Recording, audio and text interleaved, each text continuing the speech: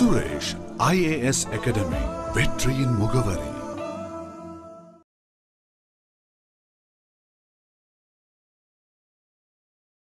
வணக்கம் தோழர்களே.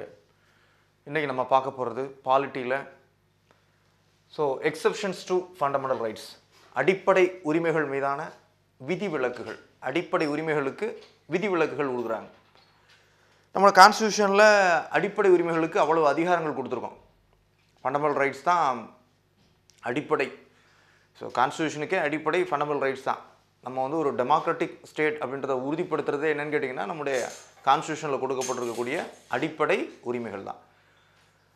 அப்போது அடிப்படை உரிமைகள் இல்லைன்னா ஒன்றும் இல்லை. அதுக்காக அடிப்படை உரிமைகளை பார்த்தீங்கன்னா அடிப்படை உரிமைகள் அளவற்ற அதிகாரம் கொண்டதாக இருக்குது. அரசு சில நேரங்களில் கட்டுப்பாடு போடுது, எமர்ஜென்சி அப்போ மார்ஷியல் லா அப்போ கட்டுப்பாடுகள் போடுது. ஆனாலும் பார்த்திங்கன்னா அடிப்படை உரிமைகளுடைய தாக்கம் சில நலத்திட்டங்களை சில ரெகுலேஷன்ஸை செய்ய விடாமல் தடுக்குது. அரசு சில விஷயங்கள் செய்யணும்னு நினைக்கும், ஆனால் பார்த்திங்கன்னா ஃபண்டமெண்டல் ரைட்ஸ் குறுக்கணிக்கும். அரசு சில வளர்ச்சி பணிகளை மேற்கொள்ள நினைக்கும், குறிப்பாக பார்த்திங்கன்னா டிபிஎஸ்பி என்று சொல்லக்கூடிய அரசுக்கு வழிகாட்டும் நெறிமுறைகள் அதை செயல்படுத்தணும்னு நினைக்கிறாங்க. ஆனால் அதை செயல்படுத்தணும்னு நினைக்கிறப்ப பார்த்திங்கன்னா ஃபண்டமெண்டல் ரைட்ஸில் உள்ள ஒரு ஆர்டிக்கிள் குறுக்கணிக்கலாம். அப்போ என்ன ஆகுது, அரசால் செய்ய முடியாது.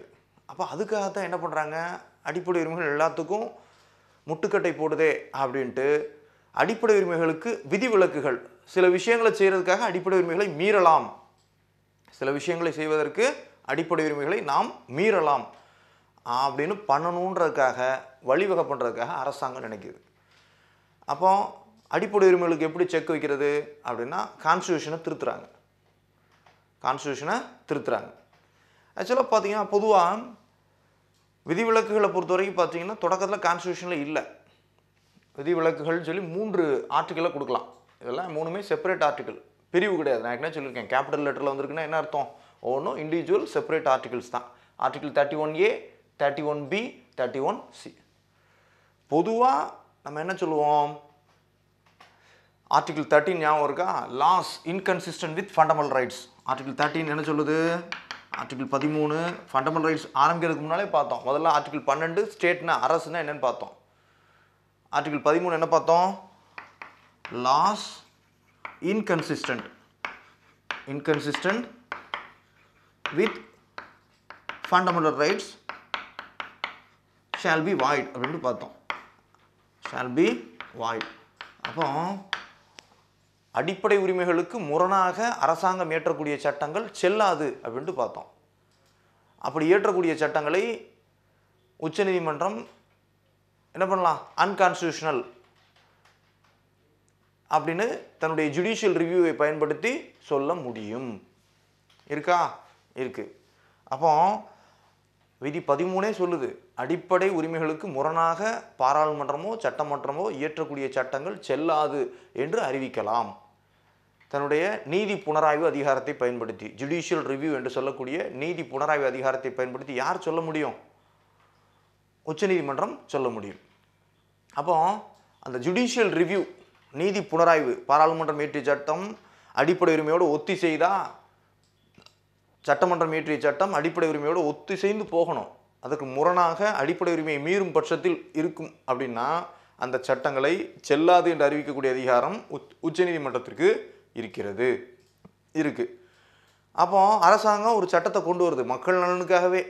குறிப்பாக பார்த்தீங்கன்னா ஒரு சீர்திருத்த நடவடிக்கையாக இருக்கலாம், அல்லது ஒரு வளர்ச்சி பணிக்கு சோசியலிஸ்டிக் பிரின்சிபிள்ஸ் என்று சொல்லக்கூடிய சமூக நெறிமுறைகளை மக்கள் நலனுக்காக அண்டர் டிபிஎஸ்பி அடிப்படையில் செயல்படுத்த நினைக்கலாம். இப்படி நினைக்கிறப்போ ஃபண்டமெண்டல் ரைட்ஸ் குறுக்க வருது. அப்போ அரசு இந்த சட்டத்தை போட்டால் உச்சநீதிமன்றம் என்ன பண்ணிடலாம், தன்னுடைய நீதி புனராய்வு ஜுடிஷியல் ரிவ்யூ அதிகாரத்தை பயன்படுத்தி அது செல்லாதுன்னு சொல்லிடலாம் இல்லையா.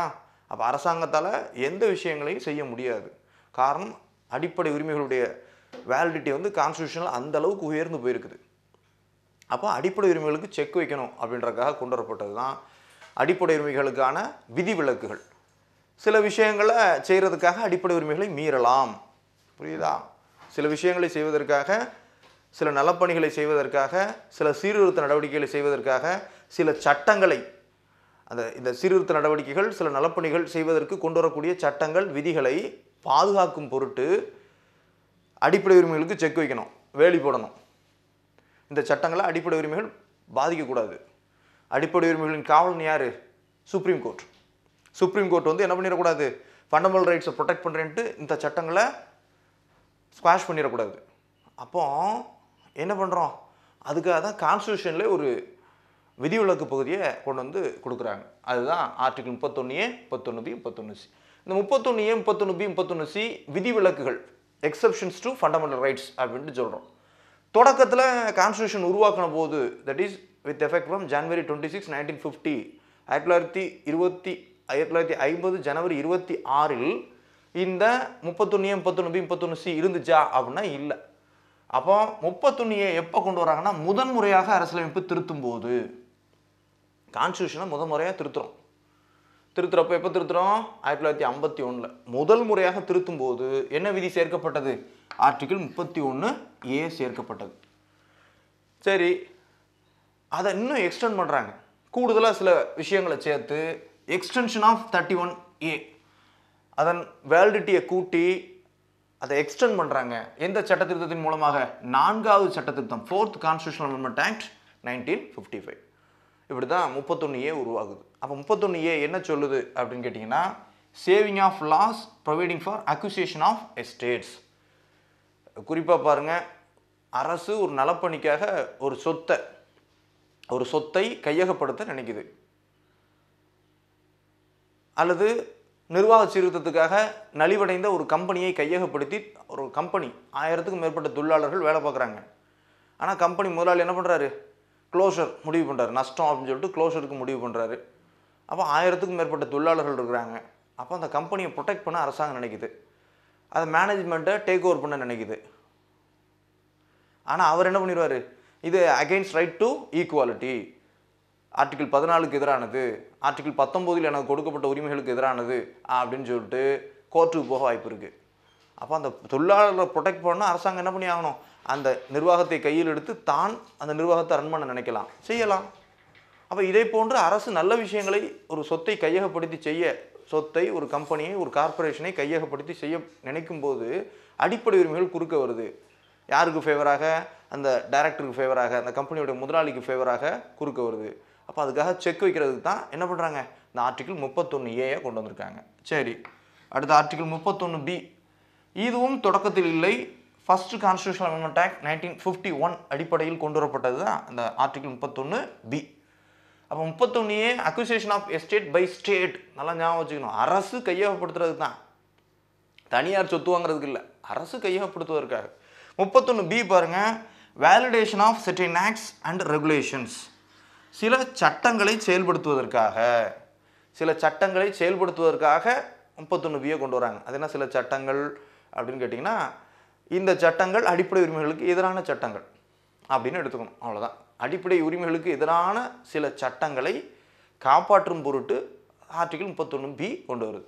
ஏற்கனவே இது இருக்கே, 31A இருக்கேன்னா 31Aல ஒரு 5 விஷயங்களை மட்டும் சொல்கிறாங்க. அந்த 5 விஷயங்கள் தவிர்த்த இதர விஷயங்களில் அரசாங்கம் சட்டம் போடுது இல்லையா, அதையும் ஃபண்டமெண்டல் ரைட்ஸ் வந்து எனக்கு எதிரானதுன்னு சொல்லி உச்சநீதிமன்றத்திட்ட போகிறப்போ உச்சநீதிமன்றம் இந்த சட்டங்களை செல்லாதுன்னு சொல்லக்கூடும். அப்போது அந்த 5 விஷயங்களை தவிர பிற அம்சங்களில் அடிப்படை உரிமைகள் மீறப்படும் போது அதையும் பாதுகாக்கிறதுக்காக ஆர்டிகிள் 31B சேர்க்கப்பட்டது. எக்ஸப்ஷன்ஸ் டு ஃபண்டமெண்டல் ரைட்ஸ் விதி 31B first constitutional amendment act 1951 அடிப்படையில் கொண்டு வரப்பட்டது.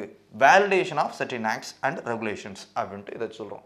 இது வந்து பார்த்திங்கன்னா தொடக்க காலத்தில் ஜமீன்தாரி, அபாலிஷன் ஆஃப் ஜமீன்தாரி முறை, நிறைய ஜமீன்தார்கள் நிறைய நிலங்களை வச்சுருந்தாங்க. அப்போ நில உச்சவரம்பு நிலத்தை முறைப்படுத்த நினைக்கிறோம். அதே போன்று பார்த்திங்கன்னா ஜமீன்தார் என்று சொல்லக்கூடிய இடைத்தரகர் முறையை ஒழிக்க நினைக்கிறாங்க அரசாங்கம். அதே போன்று நிலச்சீர்திருத்தங்களை செயல்படுத்த நினைக்கிறாங்க, நில உச்சவரம்பு உள்ளிட்ட நிலச்சீர்திருத்தங்களை செயல்படுத்த நினைக்கிறாங்க. அப்போது அவங்க என்ன பண்ணுறாங்க, அப்போ ரைட் டு ப்ராப்பர்ட்டி, சொத்துரிமை அடிப்படை உரிமையாக இருக்குது. அப்போ எங்கள் நிலம் எங்கள் உரிமை அப்படின்னு சொல்லிட்டு சொத்தை காப்பாற்றும் பொருட்டு, அதே மாதிரி ரைட் அந்த ஈக்குவாலிட்டி பிஃபோர் லா ஆர்டிகிள் 14க்கு எதிரானது அப்படின்னு சொல்லி நீதிமன்றத்துக்கு போக வாய்ப்பு இருந்துச்சு. அப்போ மக்கள் எல்லாருக்கும் பொதுவானதாக நலத்திட்டங்களை செய்ய நினைக்கக்கூடிய அரசு இவ்வாறு அதிக நிலம் இருக்கக்கூடியவரிடமிருந்து நிலத்தை பறித்து நிலம் இல்லாதவர்களுக்கு கொடுக்க நினைக்கிறப்போ அதுக்கு அடிப்படை உரிமைகள் குறுக்க வருது. அவங்க எங்களுடைய அடிப்படை உரிமை மீறப்படுதுன்னு போக வாய்ப்பு இருக்கு இல்லையா? ஆமாம். அப்போ அரசாங்கத்துக்கு சார்பாக இந்த சட்டங்கள், நிலச்சீர்திருத்த சட்டங்கள் 9வது அட்டவணை அப்படின்ற ஒரு அட்டவணையை 9th schedule, so first constitutional amendment act கொண்டு வந்துச்சு.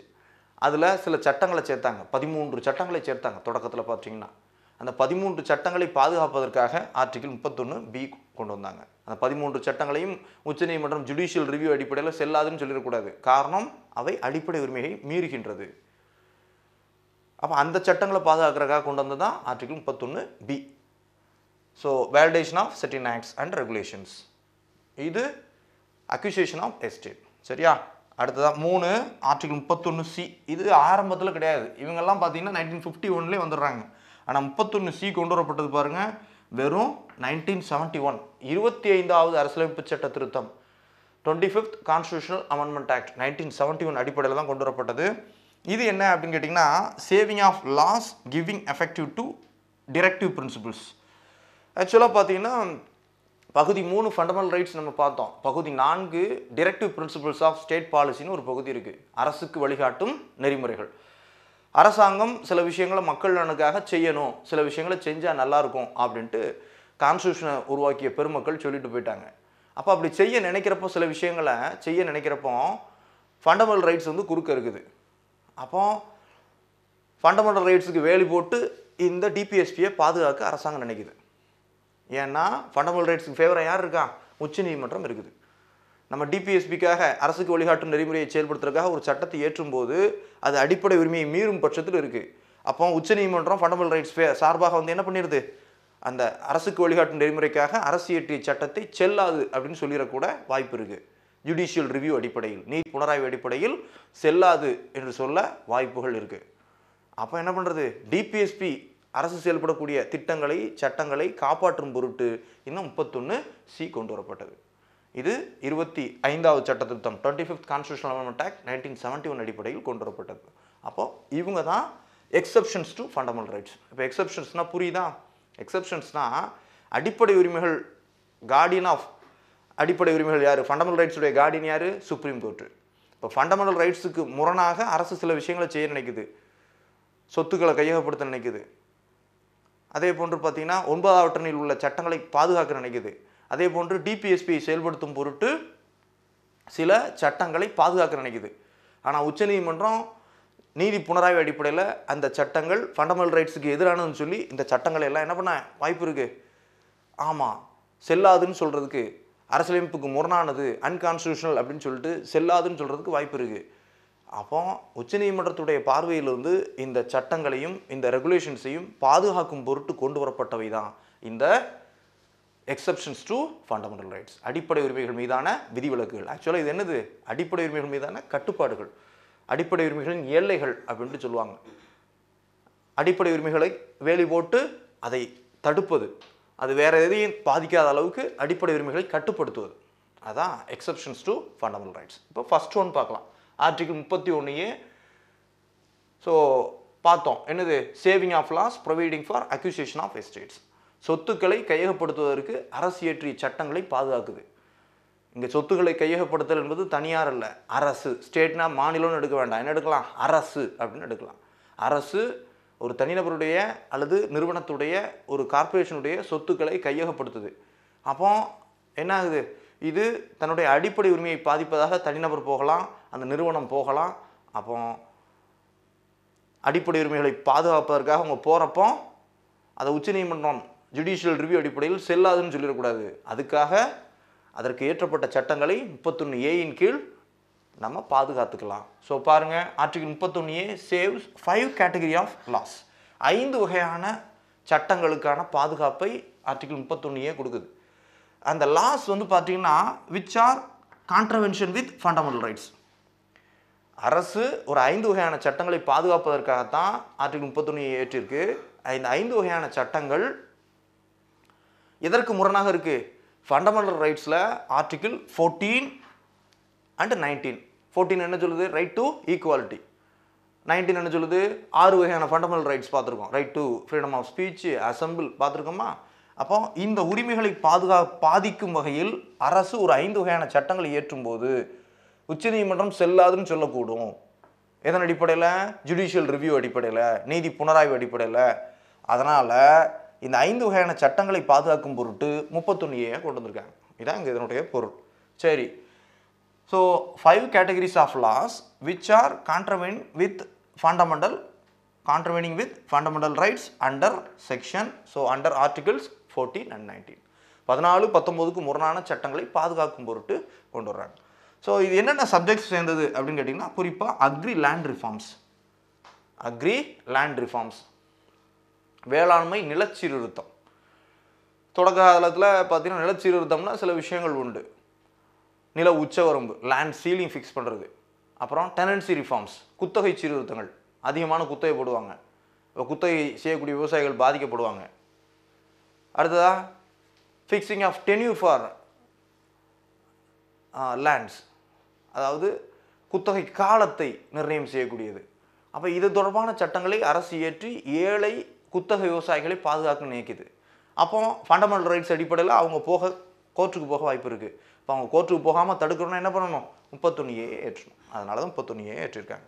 ஸோ அப்போ அக்ரி லேண்ட் ரிஃபார்ம் சம்பந்தமாகவும், இண்டஸ்ட்ரி அண்ட் காமர்ஸ், தொழில் வணிக நடவடிக்கைகள், அவற்றில் தொழிலாளர்களுடைய நலனை காக்கும் பொருட்டும் அல்லது இந்த நிர்வாகம் சீர்கெடாமல் பாதுகாக்கும் பொருட்டும் அரசு இந்த 31A ஏற்றிருக்கு.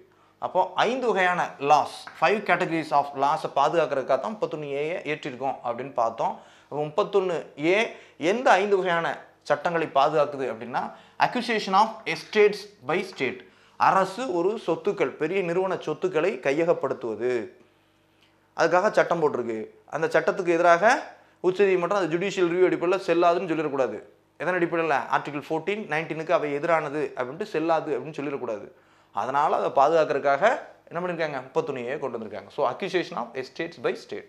2, take over management of property by state, ஒரு நிர்வாகத்தை, ஒரு சொத்தினுடைய நிர்வாகத்தை கையகப்படுத்துவது. இது நான் தான் நிர்வகிக்கிறேன். இப்போ ட்ரஸ்ட்டாக இருக்கலாம், சேரிட்டிஸாக இருக்கலாம், ஒரு கார்பரேஷனாக இருக்கலாம். அப்போ பொதுவாக ஒருத்தர் நான் தான் நிர்வாகம் பண்ணக்கூடிய பொறுப்பு அப்படின்ட்டு சொல்லிட்டு பிரச்சனைக்கு பண்ணக்கூடாது இல்லையா? அப்போ அந்த நிர்வாகத்தை கையில் எடுத்து என்ன பண்ணுறது? அரசாங்கம் கையில் எடுப்பதற்கு ஒரு சட்டம் ஏற்றிருக்கு. அந்த சட்டத்தை பாதுகாக்கிறது 31A வித்தின் பிராக்கெட் B. அடுத்து அமல்கமேஷன் ஆஃப் கார்பரேஷன், 2 நிறுவனங்களை இணைக்க அரசு முடிவெடுக்கலாம், தாராளமாக முடிவெடுக்கலாம். நிர்வாகம் கணக்கெடுத்து 2 தனியார் நிறுவனங்கள் தான், 2 நிறுவனங்களை இணைப்பதன் மூலமாக அது பிரச்சனையிலிருந்து வெளியே வர நினைக்கலாம், அல்லது மக்கள் நலனுக்காக, தொழிலாளர் நலனுக்காக ஏதோ ஒரு வகையில் இந்த முடிவை அரசு எடுக்கலாம். Amalgamation of corporation. இதற்கு எதிராக நம்ம கோர்ட்டுக்கு போக முடியாது. காரணம் 31A இதை பாதுகாக்குது. அடுத்து modification of directors, share holders of corporation, ஒரு நிறுவனத்துடைய இயக்குனர்கள், டைரக்டர்ஸ், ஷேர் ஹோல்டர்ஸ், பங்குதாரர்கள், அவங்கள்ட்ட இருந்து பங்குகளை அரசாங்கம் வாங்க நினைக்கலாம், அல்லது பங்குகளை இன்னொரு நிர்வாகிகிட்ட மாற்றி விட நினைக்கலாம். தொழிலாளர் நலன் கருதி, அந்த தொழிற்சாலையை மூடிடக்கூடாதுன்ட்டு தொழிலாளர் நலன் கருதி இந்த விஷயத்தை அரசாங்கம் பண்ண நினைக்குது. ஆனால் அந்த முதலாளி என்ன நினைப்பார்? என்னுடைய அடிப்படை உரிமை பாதிக்குதுன்னு கோர்ட்டுக்கு போக வாய்ப்பு இருக்குது. அப்போ அப்படிலாம் போக முடியாது. போனாலும் உச்சநீதிமன்றம் பாதுகாக்காது. காரணம், அடிப்படை உரிமைக்கான வேலியாக 31A இங்கே இருக்கிறது. அடுத்து மாடிஃபிகேஷன் ஆஃப் மைனிங் லீஸ், நிறைய பிரச்சனைகள் வரும். சுரங்கங்கள், சுரங்கங்களுக்கு கான்ட்ராக்ட் விட்டுருப்பாங்க அரசாங்கம். வந்து பார்த்தீங்கன்னா அந்த சுரங்கவாதி என்ன பண்ணுவார்? சுரங்கத்தை லைசன்ஸ் எடுத்து சுரங்க நடவடிக்கைகள் ஈடுபடக்கூடிய அந்த முதலாளி என்ன பண்ணுவார்னு கேட்டிங்கன்னா, அளவுக்கு அதிகமாக அரசு நிர்ணயித்த விதிகளுக்கு முரணாக கூடுதலாக மைனிங் பண்ண வாய்ப்பு இருக்குது.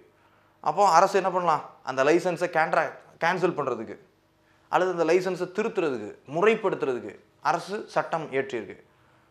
அந்த சட்டம் என்னுடைய ஏற்கனவே லைசன்ஸ் கான்ட்ராக்ட் போட்டாங்க, ஒப்பந்தத்தை மீறி அரசு செயல்படுது அப்படின்ட்டு கோர்ட்டுக்கு போக முடியாது.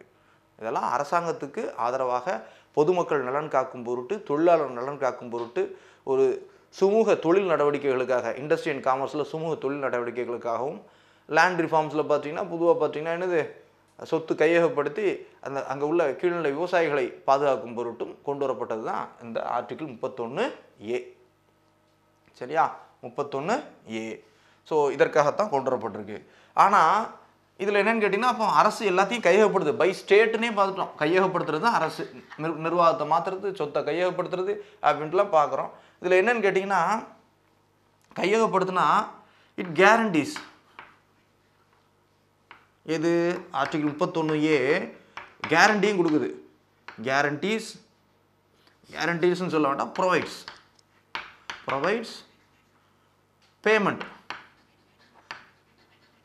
பேமெண்ட்டுக்கு இது ஆத்தரைஸ் பண்ணுது, மார்க்கெட் ரேட் பேமெண்ட்டுக்கு இது ஆத்தரைஸ் பண்ணுது. கையகப்படுத்துகிறோம் அப்படின்னா அரசு சும்மா கையகப்படுத்த முடியாது, மார்க்கெட் ரேட் பேமெண்ட் கொடுத்துட்டு கையகப்படுத்திக்கோ அப்படின்றது கொடுக்குது. அதனால் வந்துட்டு இவங்க ஒரு நிர்வாக நடவடிக்கைகளுக்காக அரசாங்கம் சொத்தை கையகப்படுத்தும் போது என்னுடைய உரிமை பாதிக்குன்னு சொல்ல முடியாது. காரணம் compensation. So provides market rate compensation பேமெண்ட்டுக்கு இந்த 31A உறுதி பண்ணுது. அதனால் பார்த்தீங்கன்னா இதை நம்ம குறை சொல்ல முடியாது.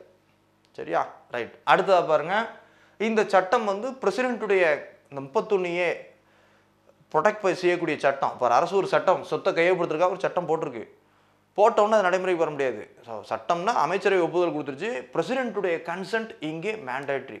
பிரசிடென்ட்டுடைய கன்சென்ட் இல்லாமல் அந்த சட்டத்தை செயல்படுத்த ஆரம்பித்தாங்கன்னா அது இன்க்ளூட் ஃபார் ஜுடிஷியல் ரிவ்யூ.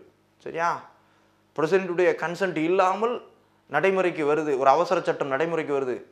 அவசர சட்டம் இப்போ பார்லிமெண்ட் பார்த்தீங்கன்னா சட்டம், அந்த அமைச்சரவை வந்து பார்த்தீங்கன்னா என்ன பண்ணுறாங்க, பிரசிடென்ட்டுடைய ஒப்புதல் இல்லாமலே நடைமுறைப்படுத்துகிறாங்க அப்படின்னா அந்த சட்டத்தை ஜுடிஷியல் ரிவ்யூ அடிப்படையில் இதன் கீழ் இயற்றிய சட்டத்தை செல்லாதுன்னு சொல்லக்கூடும். அப்போ பிரசிடென்ட்டுடைய கன்சென்ட் வந்து மேண்டேட்ரி. சரியா, இன்கேஸ் இது எங்கே பாதிக்கும் அப்படின்னா மாநிலங்களில் பாதிக்கும். எப்படி, மாநில அரசு ஒரு சட்டத்தை போடுது, தன் கட்டுப்பாட்டில் உள்ள ஒரு எஸ்டேட்டை கையகப்படுத்தும் பொருட்டு சட்டத்தை போடுது, அது யாருக்கு ஒப்புதல் கொடுத்துருப்பா, ஆளுநர் தான் ஒப்புதல் கொடுத்துருப்பாரு. அப்போ it includes for judicial review, நீதிமன்றம் அடிப்படை உரிமைக்கு முரணானது அப்படின்னு சொல்லிட்டு அந்த சட்டத்தை செல்லாமல் ஆக்கிடக்கூடும். அப்போ இந்த மாதிரி சட்டங்களை ப்ரொடெக்ட் பண்ணுறதுக்கு என்ன பண்ணுவாங்க, பிரசிடென்ட்டுக்கு அனுப்பி வச்சுருவார். யார், ஆளுநர். பிரசிடென்ட் ஒப்புதல் கொடுத்துருவார். பிரசிடென்ட் ஒப்புதல் கொடுத்தா இந்த சட்டத்தை ஜுடிஷியல் ரிவ்யூ பார்வையில் நீதிமன்றம் பார்க்க முடியாது. சரியா, அதான் அதனுடைய பொருள், நீதிமன்றம் பார்க்க முடியாது. அதுக்காகத்தான் இந்த ஆர்டிக்கிள் 31A. அடுத்தது ஆர்டிக்கிள் 31B. அடுத்த 31Bயை பொறுத்த வரைக்கும் பார்த்துட்டிங்கன்னா வேலிடேஷன் டு சர்டன் ஆக்ட்ஸ் அப்படின்ட்டு சொல்கிறோம். 9th ஷெட்யூல் பார்த்தோம். 9th ஷெட்யூலில் சில சட்டங்களை வச்சுருக்காங்க. அந்த சட்டங்களை நீதிமன்றத்துடைய நீதி புனராய்வில் வந்து பாதுகாக்கிறாங்க. அந்த சட்டங்கள் ஃபண்டமெண்டல் ரைட்ஸுக்கு எதிரானது அப்படின்ட்டு உச்சநீதிமன்றம் சொல்லிடக்கூடாது. அப்போ அதனால் என்ன பண்ணுறாங்க, அதை 9th ஷெட்யூலில் கொண்டு போய் புட்டப் பண்ணுறாங்க. உச்சநீதிமன்றத்தின் நீதி புனராய்வு அதிகாரத்திற்கு எதிராக நீதி புனராய்விலிருந்து இந்த சட்டங்களை பாதுகாக்கும் பொருட்டு 9th ஷெட்யூல் கொண்டு போய் வைக்கிறாங்க. அப்போ அதுக்கு தான் ஏற்கனவே 31A இருக்கே. 31A அந்த 5 விஷயங்களை மட்டும்தான் சொல்லுது. அக்யூசேஷன் ஆஃப் எஸ்டேட், அந்த டேக் ஓவர் மேனேஜ்மெண்ட் உள்ளிட்ட 5 விஷயங்களை மட்டும்தான் சொல்லுது. பிற விஷயங்களுக்கு அரசு ஒரு சட்டத்தை ஏற்றும் போது அந்த சட்டத்தை செல்லாது, ஏன்னா அது ஃபண்டமெண்டல் ரைட்ஸ்க்கு எதிராக இருக்குது அப்படின்ட்டு நீதி புனராய்வு அதிகாரத்தின் அடிப்படையில் உச்சநீதிமன்றம் சொல்ல வாய்ப்பு இருக்குது. அதுக்காக தான் 31B. அந்த 5 அம்சங்களை தவிர பிற சட்டங்களை பாதுகாக்கும் பொருட்டு 9வது அட்டவணையை கொண்டு வந்து அந்த சட்டங்களை நீதி புனராய்விலிருந்து பாதுகாக்கிறதுக்காக தான் 31B. சரி, அப்போ validation 31B first constitutional amendment act 1951 கொண்டு வராங்க. என்ன purpose, validation of certain acts and regulation. சட்டங்களுக்கு மட்டும் இல்லாது சில ஒழுங்குமுறை விதிகளுக்கும் இது பொருந்தது. சரி, 9th ஷெட்யூல் உள்ள சட்டங்களை பாதுகாக்கிறதுக்காக தான் இந்த 31Bயை கொண்டு வராங்க. இந்த 9th ஷெட்யூலை பொறுத்த வரைக்கும் பார்த்தீங்கன்னா 1951 9th ஷெட்யூல் எப்போ கான்ஸ்டியூஷனில் உள்ளே கொண்டு வராங்க, இன்செர்டட் under first constitutional amendment act 1951 கொண்டு வந்தபோது 13 சட்டங்கள் தான் அந்த 9th ஷெட்யூலில் இருந்துச்சு. தற்போதுனா 2016 வரை 2016 வரை பார்த்தீங்கன்னா 282 சட்டங்கள் இதில் சேர்ந்துருக்கு. அப்போ 282 சட்டங்கள் நம்மகிட்ட உள்ள ரிசர்வேஷன் ஆக்ட், தமிழ்நாடு அரசுடைய ரிசர்வேஷன் சட்டம் அந்த 94 இருக்குது பார்த்தீங்களா, நம்ம பார்த்தோம் இல்லையா. அப்போது தமிழ்நாடு அரசின் இடஒதுக்கீடு சட்டம் 94 இது மாதிரி 9th ஷெட்யூலில் அவங்க கொண்டு போய் வச்சுருக்காங்க. இதை போன்ற சட்டங்கள் மக்களுடைய விருப்பமாக இருக்கும், அரசாங்கம் அதை செய்ய நினைக்கிது. ஜல்லிக்கட்டு சட்டம், ரிசர்வேஷன் சட்டம் போன்ற சட்டங்கள் 9வது அட்டவணையில் இடம்பெறுது. இதை போன்ற சட்டங்கள் மக்களுடைய விருப்பம், ஆனால் அது அடிப்படை உரிமையை பாதிக்கும் வகையில் இருக்குது. அப்போ அதனால் உச்சநீதிமன்றம் செல்லாதுன்னு சொல்ல வாய்ப்பு இருக்குது. அதனால் என்ன பண்ணுறாங்க, உச்சநீதிமன்றத்தின் பார்வையிலிருந்து அதனுடைய நீதி புனராய்விலிருந்து பாதுகாக்கும் பொருட்டு 9வது அட்டவணையை கொண்டு வர்றாங்க. அதுக்காக கொண்டு வந்தது தான் article 31B, exceptions to fundamental rights. அப்போ 9வது அட்டவணையில் உள்ள 282 சட்டங்களை இந்த 31B பாதுகாக்குது. சரியா, ஸோ அப்போ 9th ஷெட்யூல் உள்ள ஆக்ட்ஸு. ஸோ இந்த 31B இம்யூனைசஸ் லாஸ் இன் 9th ஷெட்யூல். அதான் 9வது அட்டவணையில் உள்ள அந்த சட்டங்களுக்கு பாதுகாப்பு கொடுக்குது. நோய் தடுப்பு பாதுகாப்பு கொடுக்குற மாதிரி பாதுகாப்பு கொடுக்குது. யார்? இந்த article 31B which are not falls under 31A. ஏற்கனவே பார்த்தீங்கன்னா 31Aல ஒரு 5 வகையான சட்டங்கள் தான். இதை தவிர மற்ற சட்டங்களுக்கு இதான் அதனுடைய மீனிங். அடுத்தா பாருங்க which are கான்ட்ரவீன் with as per article 13. Article 13 என்ன சொல்லுது? அடிப்படை உரிமைகளுக்கு முரணான சட்டங்கள் செல்லாதுன்னு சொல்லுது. அப்போ இது அடிப்படை உரிமைகளுக்கு முரணான சட்டங்களாகத்தான் இந்த சட்டங்கள் இருக்குது. அப்போ அந்த சட்டங்களை பாதுகாக்கும் பொருட்டு இந்த 31B கொண்டு வரப்பட்டிருக்கு. இரண்டு விஷயங்கள் land reforms and zamindari. So abolition அந்த லேண்ட் ரிஃபார்ம்ஸ் ரெகுலேஷன்ஸ்க்காகவும் ஜமீன்தாரி முறையை ஒழிப்பதற்காகவும் தான் இது தொடக்கத்தில் கொண்டு வரப்பட்டது. தற்போது பல்வேறு விஷயங்களுக்கும் இந்த சட்டங்கள் இருக்குது. அந்த 31Aயில் சொல்லப்பட்ட 5 அம்சங்களை தவிர்த்து பிற அம்சங்களுக்கும் இது இன்க்ளூட் ஆகுது. அதனால் பார்த்தீங்கன்னா 9th ஷெட்யூலில் நிறைய சட்டங்கள் இருக்குது. அப்போ இந்த நிலை வந்து 2007 வரைக்கும் இருந்துச்சு. இவங்க 51ல் ஃபஸ்ட்டு கான்ஸ்டியூஷன் அமெண்ட்மெண்ட் ஆக்டில் ஆர்டிகிள் 31Bயையும் சொல்கிறாங்க. அப்போ 2007 வரைக்கும் சிக்கல்லாம் போயிட்டுருக்கு. 2007 ஒரு வழக்கு, அது என்ன வழக்கு அப்படின்னு கேட்டிங்கன்னா ஐஆர் கோயல்ஹோ கேஸ். ஐஆர் கோயல்ஹோ கேஸ் உச்சநீதிமன்றம் 2007 இந்த கேஸில் தீர்ப்பு சொல்லுது. என்ன சொல்லிருச்சு அப்படின்னு கேட்டிங்கன்னா கோயல்ஹோ கேஸில் 9th schedule loss also open to judicial review அப்படின்னு சொல்லிடுச்சு. அது என்ன பொருள் பாருங்கள். அப்போ 9th ஷெட்யூல் உள்ள சட்டங்களையும் நாங்கள் ஜுடிஷியல் ரிவ்யூ பண்ணுவோம், நீதி புனராய்வு பண்ணுவோம், பண்ணி அதை செல்லாதுன்னு சொல்லுவோம் அப்படின்னு சொல்லிட்டாங்க. யார்? உச்சநீதிமன்றம். இப்போ உச்சநீதிமன்றம் அதிகாரத்தை கையில் எடுத்து அப்படி சொல்லுது. என்ன சொல்லுது? 9th schedule loss also open to judicial review அப்படின்னு சொல்லிடுச்சு. பிகாஸ் நீ ஜுடிஷியல் ரிவ்யூ நீதிமன்றம் நீதி புனராய்வுலேருந்து பாதுகாக்கிறோம்னு எல்லா சட்டங்களையும் கொண்டு போய் எங்கே வச்சிடுறீங்க? 9th ஷெட்யூலில் கொண்டு போய் வச்சிடுறீங்க. அப்போ எங்களால் நீதி புனராய்வு அந்த சட்டம் வந்து சிறந்த சட்டமாக அரசியலமைப்புக்கு உட்பட்ட சட்டமா அப்படின்னு சொல்கிறதுக்காக தான் நீதி புனராய்வு அதிகாரமே எங்களுக்கு இருக்குது. நீதி புனராய்வு என்பது நம்முடைய அரசியலமைப்பு சட்டத்தின் அடிப்படை கட்டமைப்பில் ஒன்று, பேசிக் ஸ்ட்ரக்சர் ஆஃப் அவர் கான்ஸ்டியூஷன். இவ்வாறு இருக்கக்கூடிய நீதி புனராய்வு எங்களுடைய பேசிக் ஸ்ட்ரக்சர், கான்ஸ்டியூஷனுடைய பேசிக் ஸ்ட்ரக்சர், அது எங்களுடைய கான்ஸ்டியூஷனே எங்களுக்கு கொடுக்கக்கூடிய அதிகாரம். அது நம்முடைய கான்ஸ்டியூஷனுடைய அடிப்படை கட்டமைப்பு அம்சங்களில் ஒன்று தான் இவ்வாறு நீதி புனராய்வு அதிகாரம். ஆனால் நீங்கள் நீதி புனராய்வு அதிகாரத்திலேருந்து பாதுகாக்கும் பொருட்டு நிறைய சட்டங்களை ஒதுக்கி வச்சுருங்க. எங்களால் நீதி புனராய்வு ஜுடிஷியல் ரிவ்யூ பண்ண முடியலை. அப்போ அது தப்பு தானே? அப்போ எங்களுடைய அதிகாரத்தில் நீங்கள் கை வைக்கிறீங்க, கான்ஸ்டியூஷனுடைய அடிப்படை கட்டமைப்பை மீறுறீங்க. அதனால் இந்த 9th ஷெட்யூல் உள்ள ஆக்டையும் நாங்கள் என்ன பண்ணுவோம்? ரிவ்யூ பண்ணுவோம். So 9th schedule loss also open to judicial review அப்படின்ட்டு உச்சநீதிமன்றம் தீர்ப்பளித்த வழக்கு என்ன வழக்கு? கோயல்ஹோ வழக்கு, ஐஆர் கோயல்ஹோ கேஸ். அதில் என்ன சொல்கிறாங்க? 9th schedule loss open to judicial review because judicial review is the basic structure of our constitution. ஏன்னா நீதி புனராய்வு என்பது நம்முடைய அரசியலமைப்பு சட்டத்தின் அடிப்படை கட்டமைப்பு ஒன்று. அதனால் நாங்கள் அதை விட்டு தர முடியாது. 9th ஷெட்யூல் ஆக்டை என்ன பண்ணுவோம்? நாங்கள் வந்துட்டு அதை ரிவ்யூ பண்ணுவோம் அப்படின்னு சொல்லிடுச்சு. So judicial review Khan be taken அவே. நீங்கள் இப்படியே சொல்லி நீதி புனராய்வை மட்டம் தட்டிடுறீங்க. அதெல்லாம் மட்டம் தட்ட முடியாது. காரணம் இது கான்ஸ்டியூஷனுடைய பேசிக் ஸ்ட்ரக்சர். 9th ஷெட்யூலில் கொண்டு ஒதுக்கி வச்சு அதை ஜுடிஷியல் ரிவ்யூவிலேருந்து பாதுகாக்கிறீங்க. அப்படிலாம் பண்ணக்கூடாது. காரணம் ஜுடிஷியல் ரிவ்யூ என்பது கான்ஸ்டியூஷனுடைய பேசிக் ஸ்ட்ரக்சர் அப்படின்ட்டு யார் சொல்லிட்டா? கோயல்ஹோ சொல்லிட்டாரு. ஸோ அப்போ ஒரு டேட்டு சொல்கிறாரு. என்னென்னு கேட்டிங்கன்னா கோயல்ஹோ கேஸில் உச்சநீதிமன்றம் சொல்லிடுறாங்க.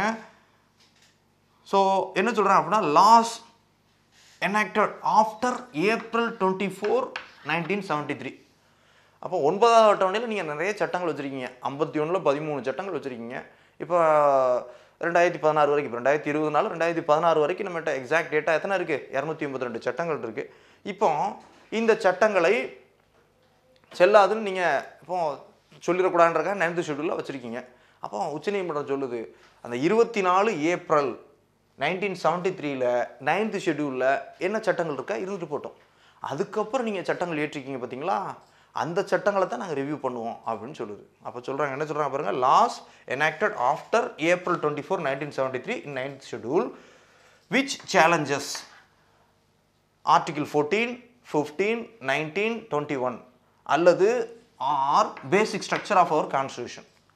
அப்போ என்ன சொல்கிறாங்க பாருங்கள், ஏப்ரல் 23, ஸோ ஏப்ரல் 24, 1973, ஏப்ரல் 24, 1973 அன்று அதற்கு பின் நீங்கள் இயற்றிய சட்டங்கள், அந்த சட்டங்கள் 9th ஷெட்யூல் வைக்கப்பட்டிருக்குது.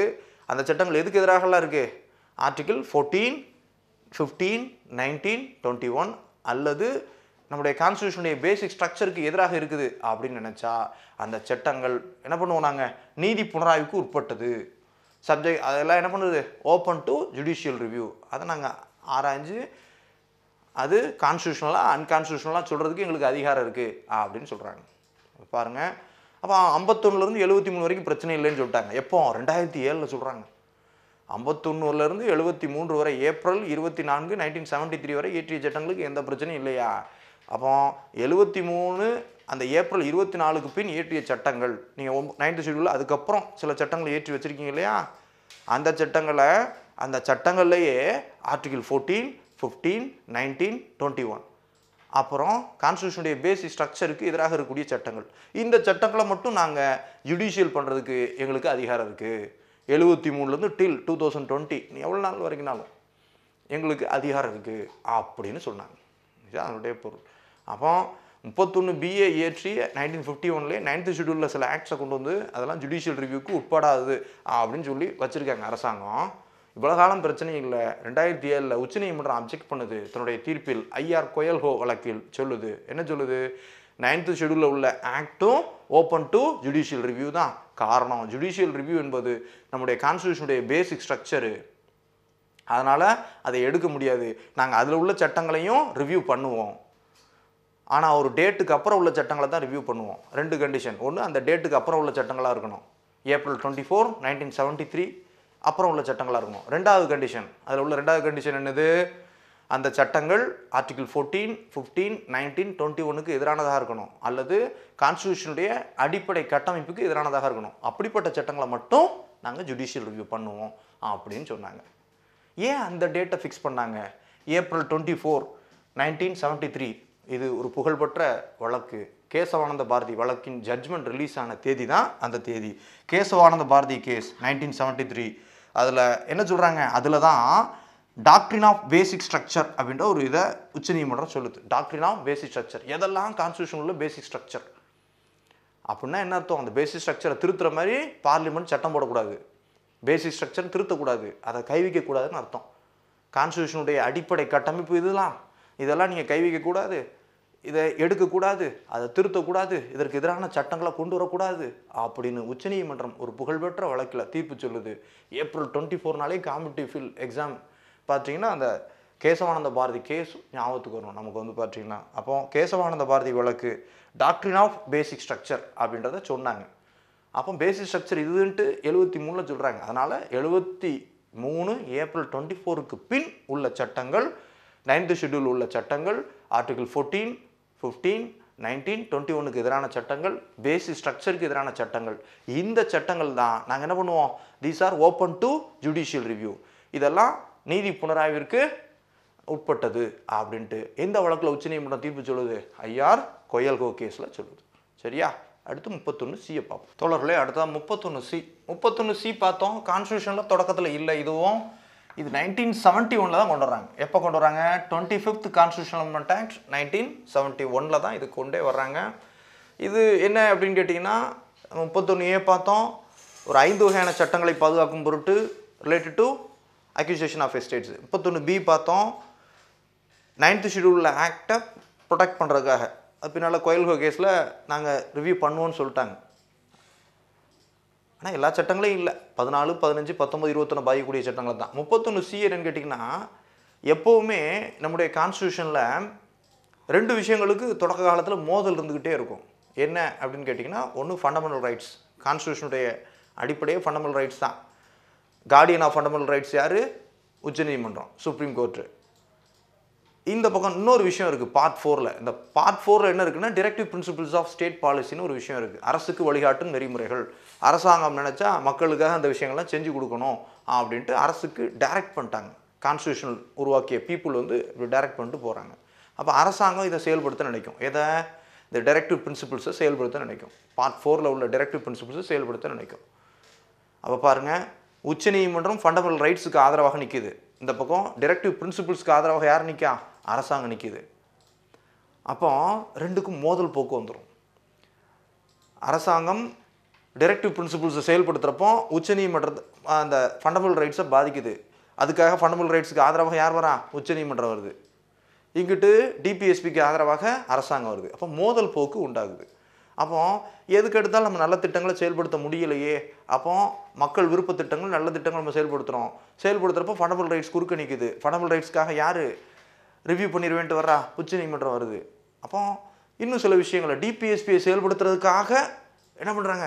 டைரக்டிவ் பிரின்சிபிள்ஸை செயல்படுத்துறதுக்காக நம்ம சட்டங்கள் இயற்றப்போ உச்சநீதிமன்றம் அந்த சட்டங்களை ஜுடிஷியல் ரிவ்யூ அடிப்படையில் செல்லாதுன்னு சொல்லிடக்கூடாது.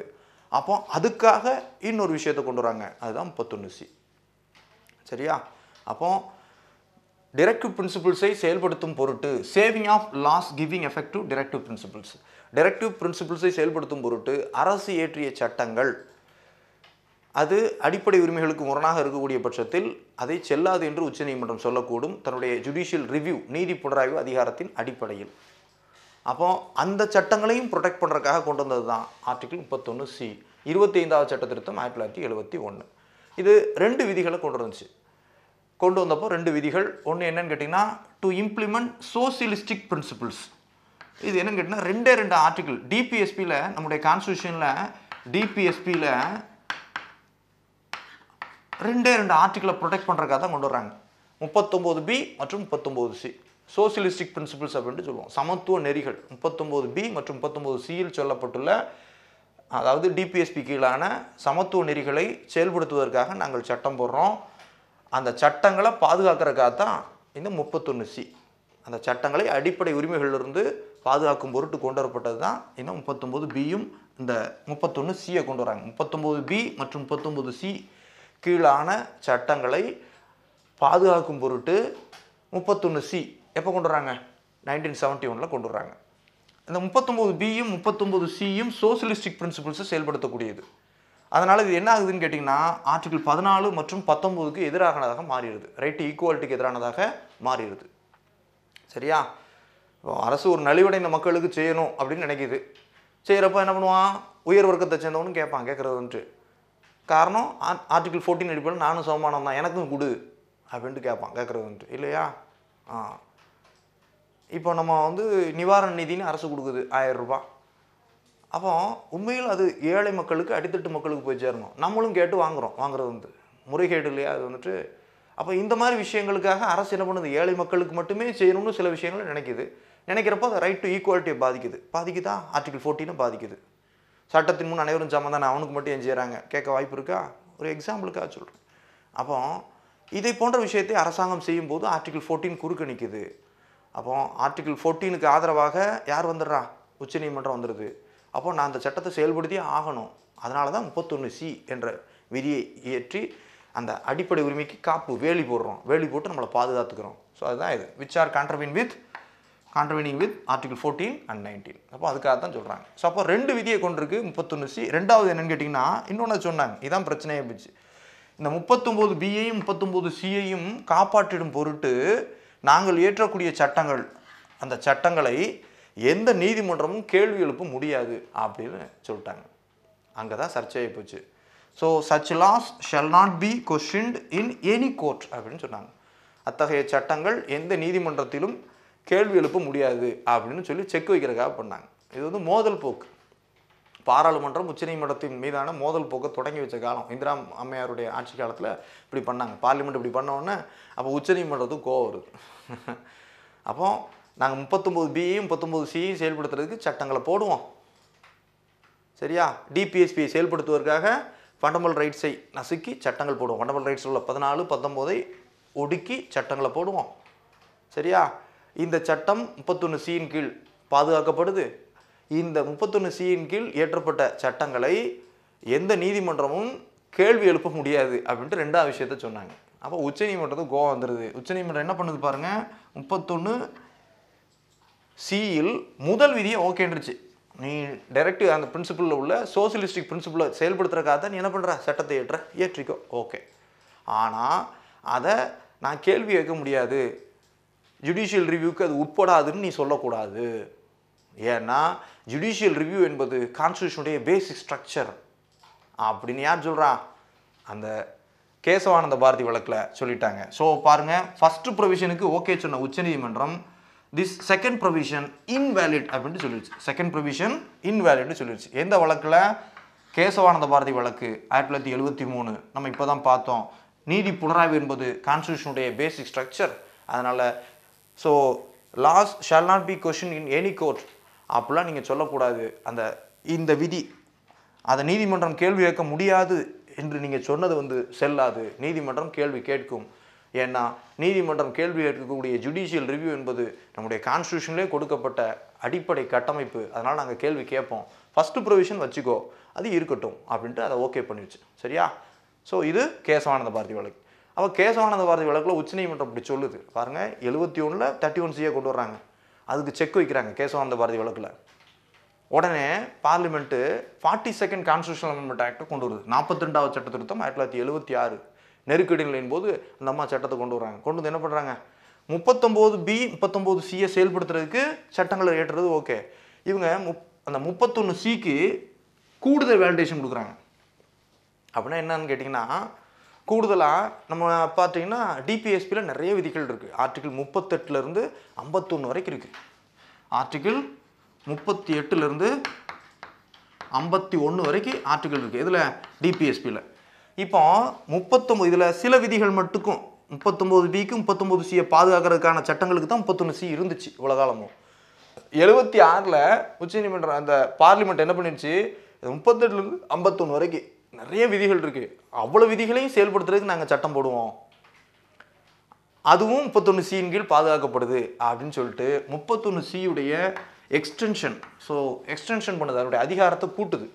31C இவ்வளோ காலமும் 71லேருந்து 76 வரைக்கும் எதை ப்ரொடெக்ட் பண்ணிச்சு? 39B 39C அதில் அதற்கு பாதுகாக்கும் பொருட்டு ஏற்றப்பட்ட சட்டங்களை தான் பாதுகாத்துச்சு. அப்போ பார்லிமெண்ட் என்ன பண்ணுது? 42வது சட்டத்தில் இதை கூடுதலாக 31Cக்கு கூடுதல் பவர் கொடுக்குறாங்க. என்ன பண்ணுறாங்க? இவ்வளோ காலமும் அது 39B 39C கீழ் ஏற்றப்பட்ட சட்டங்களை மட்டும்தான் பாதுகாத்துச்சு. இனிமே டிபிஎஸ்பி அனைத்து இம்ப்ளிமெண்ட் எனி டிபிஎஸ்பி கொடுக்குறாங்க பாருங்கள். எனி டிபிஎஸ்பின்னா 38லேருந்து 51 வரைக்கும் நிறைய விதிகள் இருக்குது. டிபிஎஸ்பி எதையும் நாங்கள் செயல்படுத்துவோம், அது எதன் கீழ் பாதுகாக்கப்படுது? 31Cயின் கீழ் பாதுகாக்கப்படுது அப்படின்னு சொல்லி கொண்டு போய் வச்சாங்க. சரியா? அப்போ extension of article 31C. So that is last to implement any DPSP. எந்த டிபிஎஸ்பியில் உள்ள எந்த விதியையும் நாங்கள் செயல்படுத்துறதுக்காக 31Cயை யூஸ் பண்ணுவோம் அப்படின்ட்டு 31Cயை எக்ஸ்டென்ஷன் பண்ணுறாங்க. அதனுடைய ஆதிக்கத்தை விரிவாக்கம் பண்ணுறாங்க. 31C இவ்வளவு காலமும், அதாவது 71லேருந்து 76 வரைக்கும் எதை மட்டும்தான் பாதுகாக்குது? ஆர்டிகிள் 39B 39Cயின் கீழான சட்டங்களை மட்டும்தான் பாதுகாத்துச்சு. இனிமேல் 40ன் கீழான சட்டம், ஆர்டிகிள் 41ன் கீழான சட்டம், 42 51 வரையிலான சட்டங்களையும் நாங்கள் பாதுகாப்போம் 31Cயின் கீழ் அப்படின்ட்டு யார் சொன்னா? 42வது சட்ட திருத்தம் பார்லிமெண்ட் ஏற்றி சொல்லுது. அப்போ என்ன ஆகுது? திரும்பவும் உச்சநீதிமன்றம் என்ன பண்ணுது? இதில் தலையிடுது. அந்த வழக்கு மினர்வா மில் வழக்கு ஆண்டு 1980 என்ன சொல்லிருச்சு? திஸ் எக்ஸ்டென்ஷன் இஸ் அன்கான்ஸ்டிடியூஷனல் அப்படின்னு சொல்லிருச்சு. நீங்கள் 39B 39Cக்கு மட்டும் ஓகேன்ட்டோம், பிற விதிகளுக்கு நீங்கள் 31Cயை எக்ஸ்டென்ஷன் பண்ணீங்கன்னா அந்த எக்ஸ்டென்ஷன் செல்லாது, அது அரசியலமைப்பிற்கு முரணானது. This extension is unconstitutional. எந்த எக்ஸ்டென்ஷன்? 42வது சட்ட திருத்தம் 76ன் கீழ் 31Cயை மற்ற விஷயங்களை பாதுகாக்கிறதுக்காக யூஸ் பண்ணீங்க இல்லையா, அந்த எக்ஸ்டென்ஷன் செல்லாது அப்படின்ட்டு எந்த வழக்கில் சொல்கிறாங்க? மினர்வா மில் வழக்கு ஆண்டு 1980.